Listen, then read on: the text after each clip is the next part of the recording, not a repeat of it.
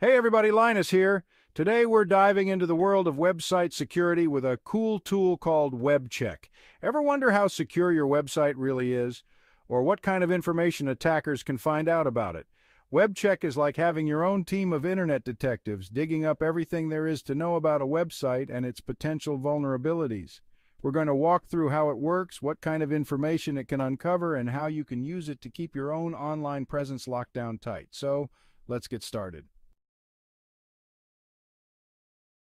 WebCheck is a free open-source tool that lives in a Docker container. This means it's highly portable and can be easily deployed across different environments without any hassle. Think of it like a self-contained app you can run on your computer without messing with complicated installations.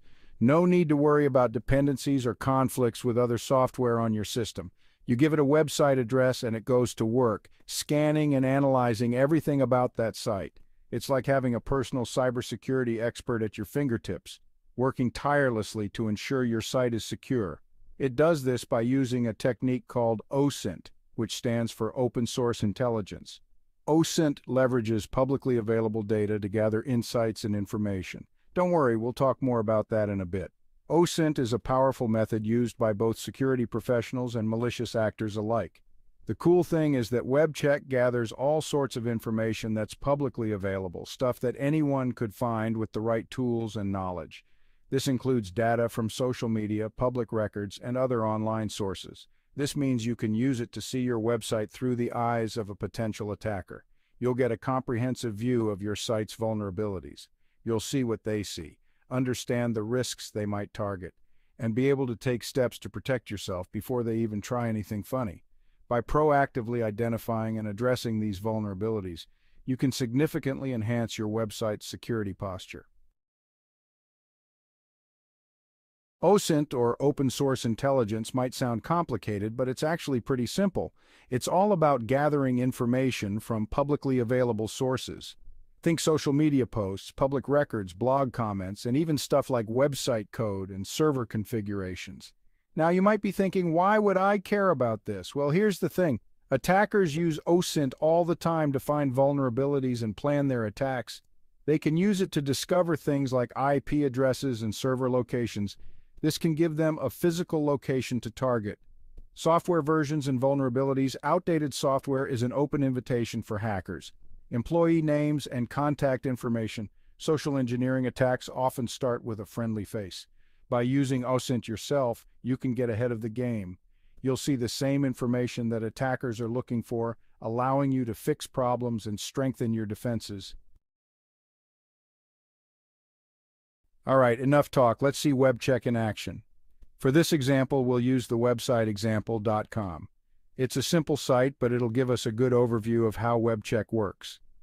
Once you have WebCheck up and running, using it is as easy as typing in the website address and hitting enter. WebCheck will immediately start gathering information, and you'll see the results pop up in your browser.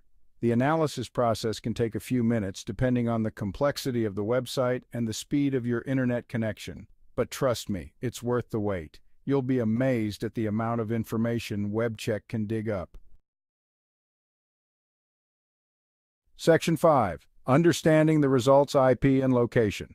Once the analysis is complete, you'll be presented with a detailed report that breaks down all the findings. One of the first things you'll see is information about the website's IP address and location.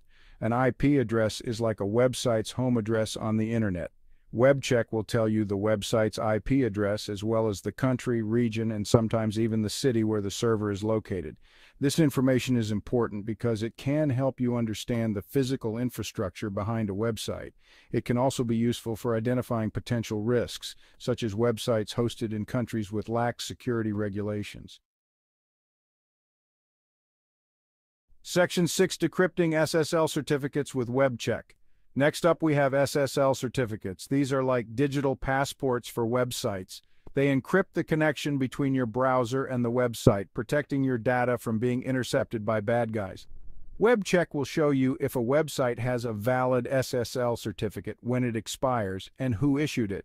It'll even give you a grade for the certificate based on its strength and security features. If a website has an invalid or expired certificate, that's a huge red flag. It means your data might not be protected, and you should be very careful about entering any personal information online.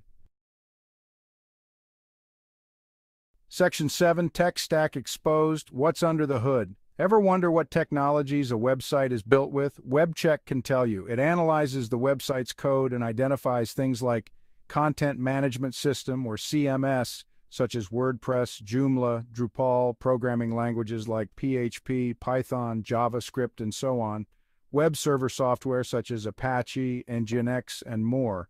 Knowing this information can be incredibly valuable for both developers and security professionals. Developers can get a better understanding of how a website is built, while security professionals can identify potential vulnerabilities associated with specific technologies. For example, if you see that a website is running an outdated version of WordPress, you know that it might be vulnerable to known exploits. Section 8, Security Checkup, Finding the Weak Links.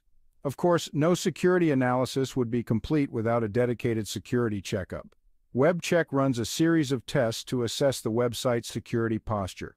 These tests might include checking for things like common vulnerabilities and exposures, or CVEs. These are publicly disclosed security flaws that could be exploited by attackers. Misconfigured security headers, which are special instructions that websites can send to browsers to improve security.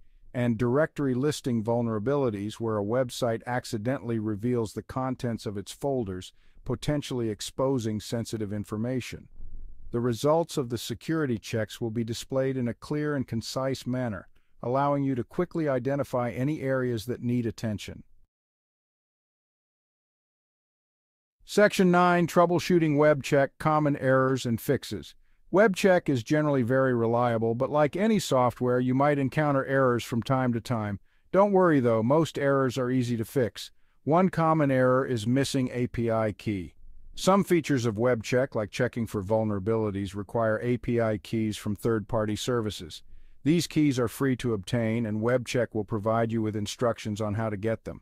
Another common error is connection refused. This usually means that the website you're trying to analyze is blocking WebCheck's requests.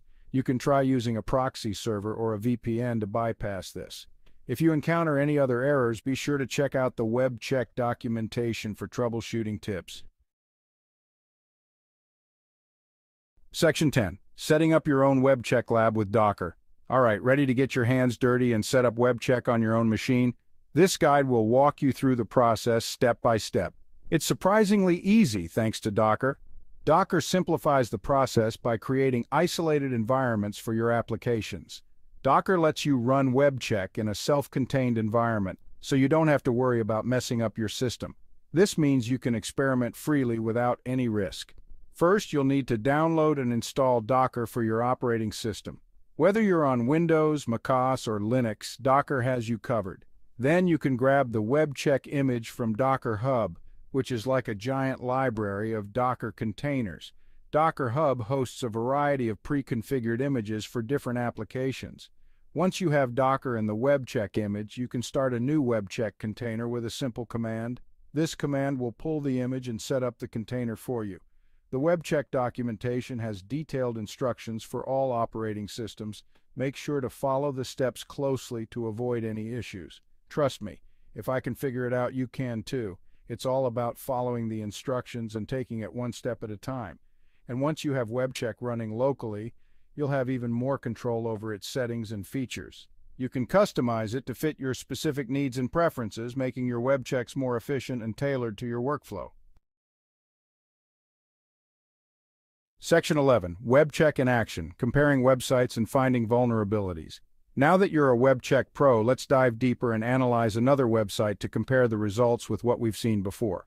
This time, we'll use a fictional online store called techshop.com as our test subject. As you can see, WebCheck reveals that techshop.com has some significant security issues that need immediate attention. It's running an outdated version of its e-commerce platform, which is a major red flag. Additionally, its SSL certificate is about to expire, which could compromise user data. These vulnerabilities make it a prime target for attackers who are always on the lookout for easy prey.